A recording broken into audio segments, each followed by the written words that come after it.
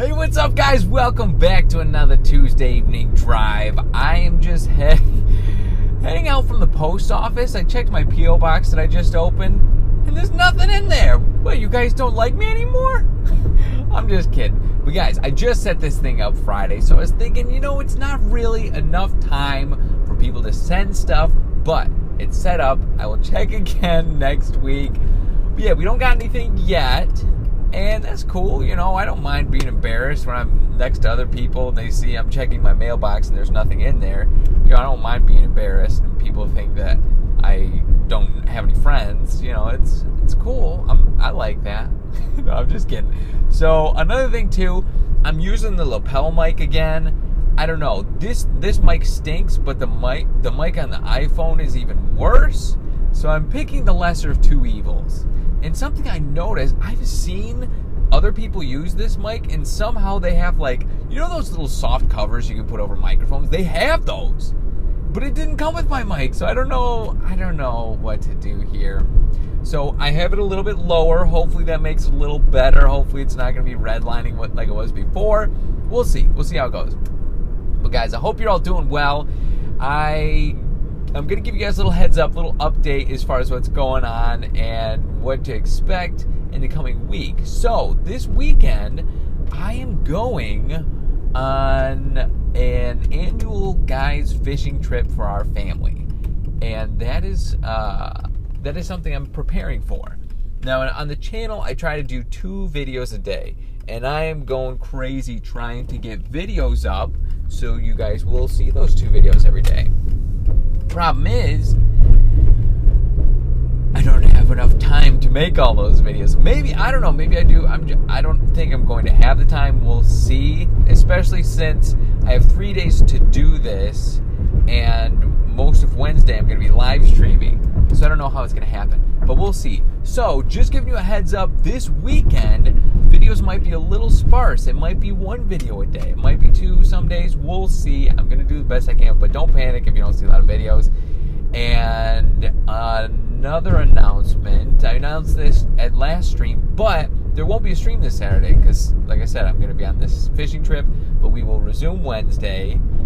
And also, some people have been asking when the next ARK video is going to be. Guys, I'm so sorry to say it, but I think I'm going to be dropping the ARK series, and I'm really sorry, but here's the problem. I love ARK, but the problem is it's too grindy. It takes too long to do stuff. I was talking about this during the stream. To tame a dinosaur, like a relatively large dinosaur, it takes between 3 to 4 hours if you do it right. And during that 3 to 4 hours, you know what you're doing? You're feeding it berries. You're feeding it narco-berries or narcotics.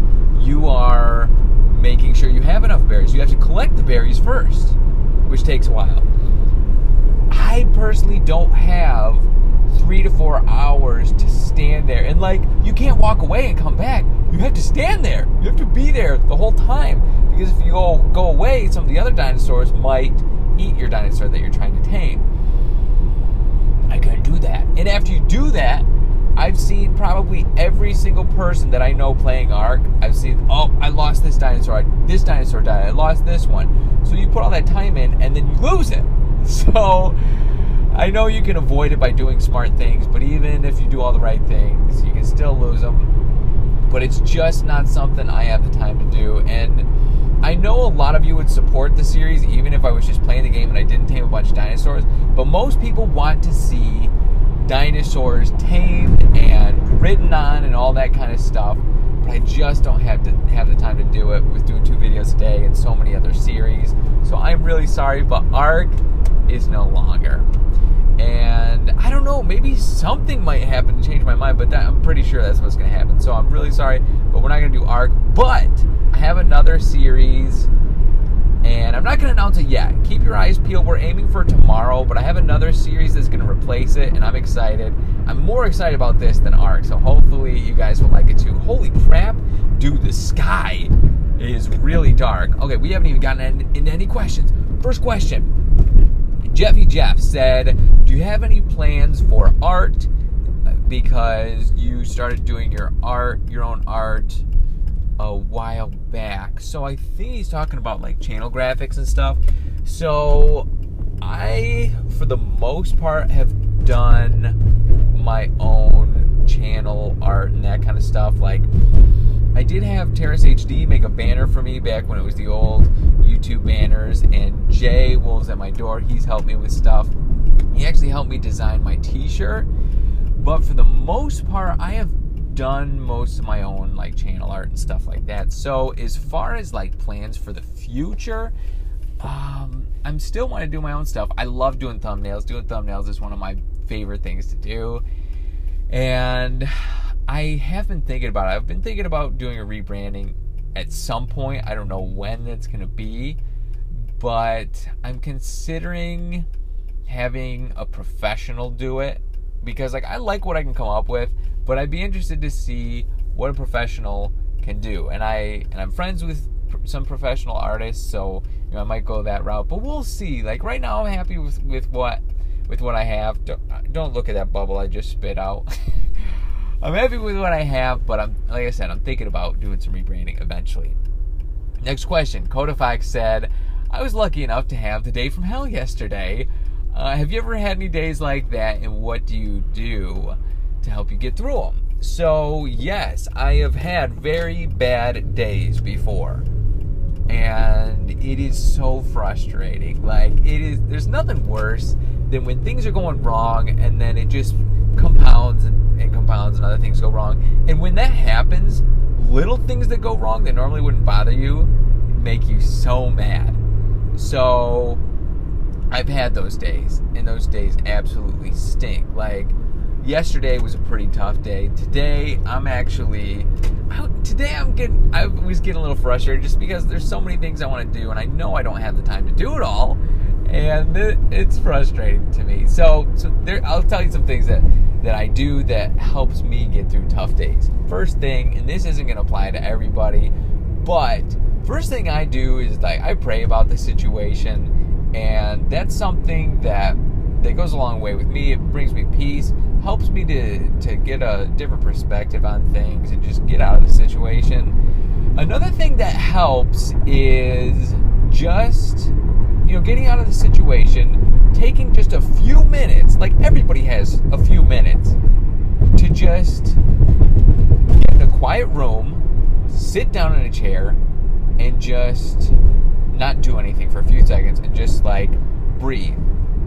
It sounds strange, but deeply breathing is actually a really healthy habit to do from time to time. Like, because when you're stressed, you hold your breath. You don't realize this, but you hold your breath or you breathe really shallow, and that's not good. It causes your muscles to tense up.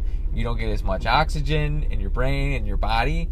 So when you're stressed, you're not breathing as much. So taking some time to set aside just a few minutes just to breathe deeply, and you would be surprised how much that helps. Like it's just really nice. It's calming, and it's another way to help you get a good perspective on things. Because when you're in the middle of a horrible day, everything seems worse than it actually is. And once you get out of this situation, you'll realize it like the next day or a few days later. Once you get out of the situation, you're like, you know what? This actually wasn't as bad as I thought it was. And, if you just take the time to set aside, you realize it even quicker. And the last thing is just go through it. It's uncomfortable, but just going through it and realize, man, this just stinks. I'm going to do my best. I'm going to do whatever I can to make the best out of the situation. I know this is going to make me stronger, because tough times, it makes you stronger. And look for the good. Look for the good in it, because a lot of times when things are tough, things are difficult, a bunch of stupid stuff is happening, there's good in it. There's good in it. And you got to get creative sometimes, but looking for the good in things, it really does help. So those are just a few things that help me. Maybe put put in the comments things that help you guys when you're having a really bad day. I'd be interested to see it. Next question was from that one girl. Greetings from Ireland. Thank you. Greetings to Ireland. That one girl said, oh, what's your favorite video game genre? So I don't really have one specific favorite genre, but the types of games that I like in general are like live action games, like games where you do something and it happens as soon as you do it, like as opposed to like RPG or role-playing games, or I think that's what you call them, RPG games, turn-based games. Those games I have a harder time getting into. I don't know why, but I just have a hard time getting into those. Like fast pace, fast action, or just like I don't even know what you'd want to lump that whole group into, but just basically every game except RPGs and turn-based games. I guess that's the best way to describe it for me. But I just love games that look nice, that are really fun, and there's a lot of ways to accomplish that goal. Next question was from Elise. Elise said, this is from my 8-year-old son Sebastian. He said, do you like space? What do you think about the Pluto flyby? So here's something that you guys may or may not know about me. I don't have cable. I don't watch the news, and I don't pay attention to the news. So I didn't even know there was a Pluto flyby. I don't know what happened. So I'm assuming that a satellite went by and saw Pluto or something. I don't know. And I'm sorry if that offends anybody who cares a lot about space that I don't know about it, but I just didn't know. But that sounds cool. Now I'm gonna look into it and see what happened, because that sounds cool. But I do love space. And when I was younger, I actually wanted to be an astronaut. But the thing is, the only reason I wanted to be an astronaut was because I wanted to float. And I thought it would be really fun to be able to float. So, going into space was just something that makes it even more fun. And as far as space goes, like, I'm really looking forward to that No Man's Sky game, which looks like a really cool space exploration game. Like, you can fly to any planet. There's like billions of planets in this game. They're all different, and you can go to any of them, land on them, see their wildlife, all that kind of stuff. It just looks really cool. Last question was from Michael. Pretty sure it was Michael. It was at something llama, weird llama maybe, but he said, hey, I'm turning 16 soon. Any advice for a first car? So I can't give you any advice for like a specific first car, but one thing that I will say is I would recommend you get a used car, something that you wouldn't mind like getting in a fender bender in or something like that, because I'm not saying you're gonna get in an accident, but usually when you get a first car, you don't want the car to be like super nice, brand new, that kind of thing. Partly because I'm pretty sure the younger you are, the higher the insurance is, that kind of thing. But what I used to do is go on Auto Trader and just browse through the cars. So you can pick, like, you want to get an idea. Do you want like something that has 4-wheel drive? Do you live in an area where in the winter, like, there's a lot of snow, or do you not have to worry about that? Do you want like a smaller car, that kind of thing? So you can pick your category. Then you can find like the specific car you want, and then just browse and look for the best deal you can find. The more time you spend, the more vehicles you'll see, the better chance that you'll be able to find one that's a really good price.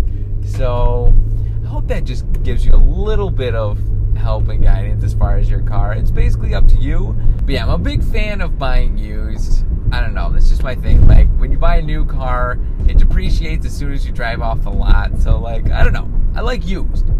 But anyway, guys, I think that's going to do it for today. Thank you all so much for watching. If you enjoyed the video, feel free to hit that like button. And I will see you guys in the next Tuesday Drive.